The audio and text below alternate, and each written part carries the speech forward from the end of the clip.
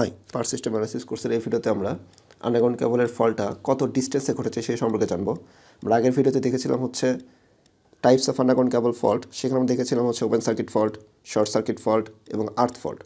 এখন আমাদের কেবলে আন্ডারগ্রাউন্ড কেবলে যদি কোনো জায়গায় ফল্ট ঘটে, সাপোজ সেখানে যদি আর্থ ফল্ট ঘটে, তাহলে আমাদের কী চিন্তা আসতেছে যে আমাদের মাটি করতে হবে, সেখানে দেখতে হবে যে কোন জায়গায় আর্থ ফল্টটা হয়েছে, তারপর সেটাকে সলভ করতে হবে, প্রবলেমটা সলভ করতে হবে। সো এটা কিন্তু একটা হিউজ প্রবলেম।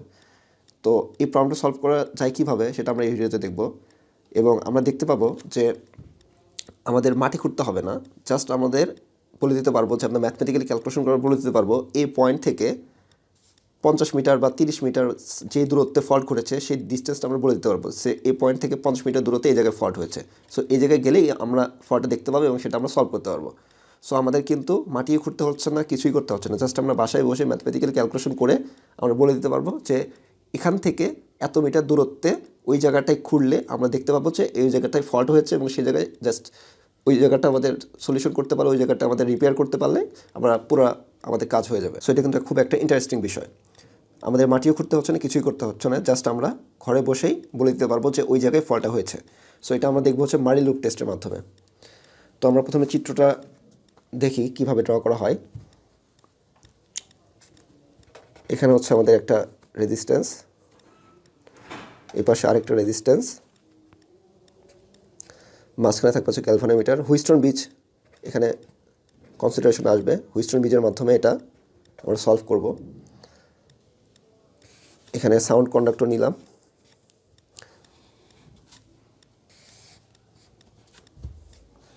দিয়ে এখানে আমরা এই জায়গায় হচ্ছে আমাদের লো রেজিস্ট্যান্স, এইটুকু যে আমাদের তার নিলাম সেটা হচ্ছে লো রেজিস্ট্যান্স তার, দ্যাট মিনস এখানে কোনো রেজিস্ট্যান্স নাই, এটা হচ্ছে আমাদের লো রেজিস্ট্যান্স তার। এটা হচ্ছে আমাদের সাউন্ড কন্ডাক্টর।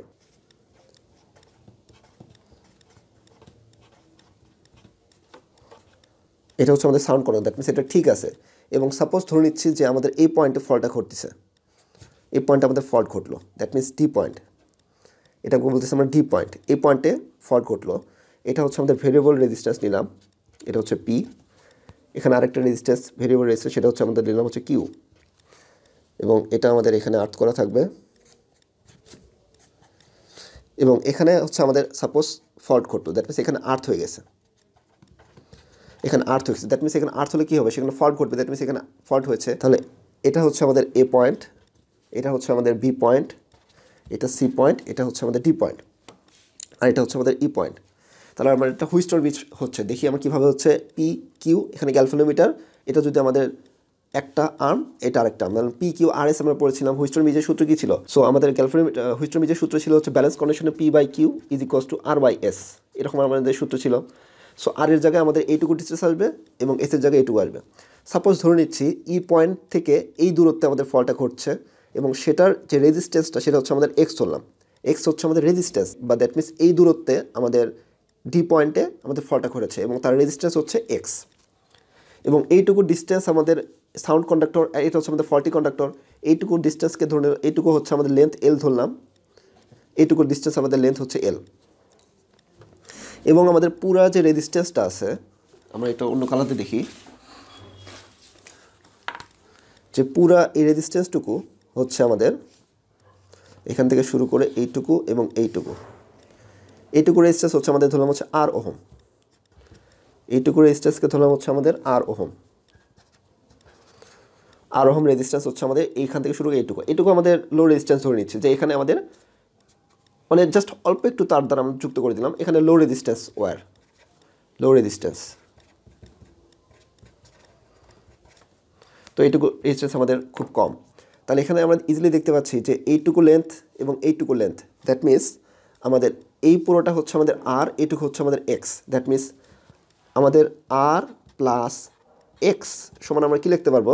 সো এখন আমাদের এই এল মিটারের জন্য আমরা রেজিস্ট্যান্স ধরে নিলাম হচ্ছে ছোট হাতের আর। ধরে নিচ্ছি যে এই যে প্রথম সাউন্ড কন্ডাক্টর এবং নিচে হচ্ছে ফল্টি কন্ডাক্টর, এই সাউন্ড কন্ডাক্টরের জন্য রেজিস্ট্যান্স ধরে নিচ্ছে হচ্ছে আমাদের ছোট হাতের আর ওহম, ছোট হাতের আর ওহম। ওকে, তো পুরোটার জন্য কত আসবে? আর, এইটুকু হচ্ছে আমাদের আর প্লাস এক্স, দ্যাট মিনস এই পুরো তারের জন্য আমাদের কতটুকু আসছে রেজিস্ট্যান্স? পুরো তারের জন্য রেজিস্ট্যান্স হচ্ছে 2R, সিম্পল। পুরো তারের জন্য রেজিস্ট্যান্স হচ্ছে 2R। দ্যাট মিনস এটা হচ্ছে আমাদের লুপ রেজিস্ট্যান্স বলা হচ্ছে। তাহলে আর যদি আমাদের এই একটার জন্য হয় সাউন্ড কন্ডাক্টর এবং এটার জন্য যদি আমাদের আর হয় তাহলে পুরোটার জন্য কত আসবে 2R আসবে, সিম্পল জিনিস। তাহলে এটা হচ্ছে আমাদের লুপ রেজিস্ট্যান্স। এখন এই হুইস্টন বিস্টটা আমরা এখানে দেখতে পাচ্ছি, এটা যদি আমাদের ব্যালেন্স কন্ডিশনে থাকে তাহলে আমরা কী কী লিখতে পারবো? ব্যালেন্স কন্ডিশনে P/Q = R/S, that means P/Q, that means আমাদের ভেরিয়েবলটা আমরা ভেরি করে আমরা এটাকে ব্যালেন্স করবো। ব্যালেন্স করে আমরা লিখতে পারবো হচ্ছে P/Q = R। আর এর জায়গায় কত আসবে? জাস্ট আমাদের এই রেজিস্ট্যান্সটুকু আসবে। এই রেজিস্ট্যান্স আমরা ধরে নিয়েছিলাম কত? R ohm, that means R divided by আরেকটা বাকি থাকলো এইটুকু রেজিস্ট্যান্স কত হচ্ছে? এইটুকু রেজিস্ট্যান্স আমরা X ধরে নিয়েছিলাম, তাহলে R/X।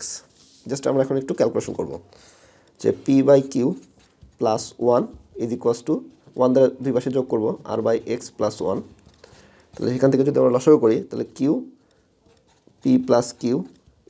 = নিচে থাকতেছে X R+X।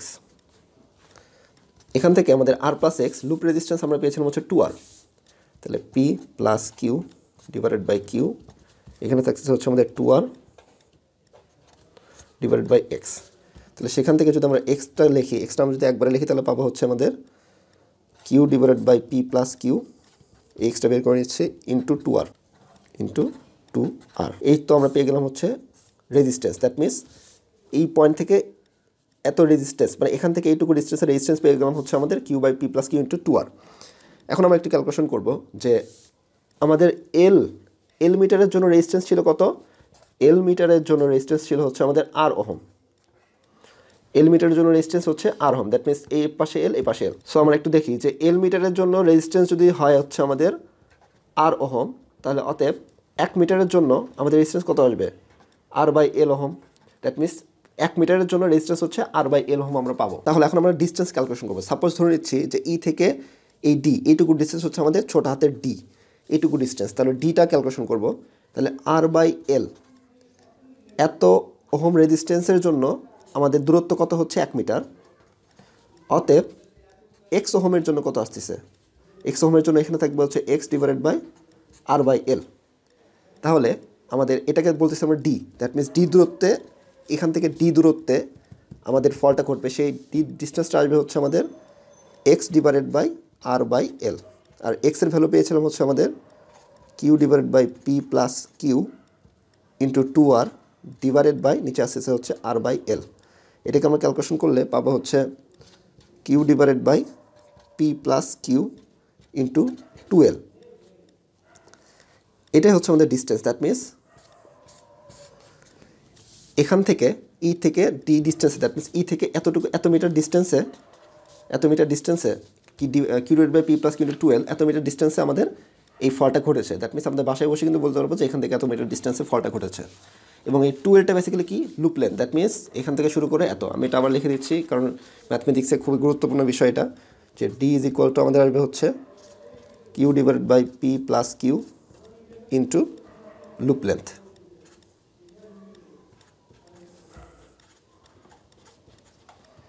Very very important, এটাতে প্রবলেম সলভ করতে হবে। ওকে, এটা হচ্ছে মিটারে আসবে। সো নেক্সট ভিডিওতে এটা বেসিক্যালি আমাদের আর্থ ফল্ট ঘটলো, ঠিক সেম প্রসিডিউরে আমাদের শর্ট ফল্টও ঘটবে, শর্ট সার্কিট ফল্টটা আমরা বের করতে পারবো। সো নেক্সট ভিডিওতে আমরা দেখবো হচ্ছে ভার্লে loop test. Okay, thank you.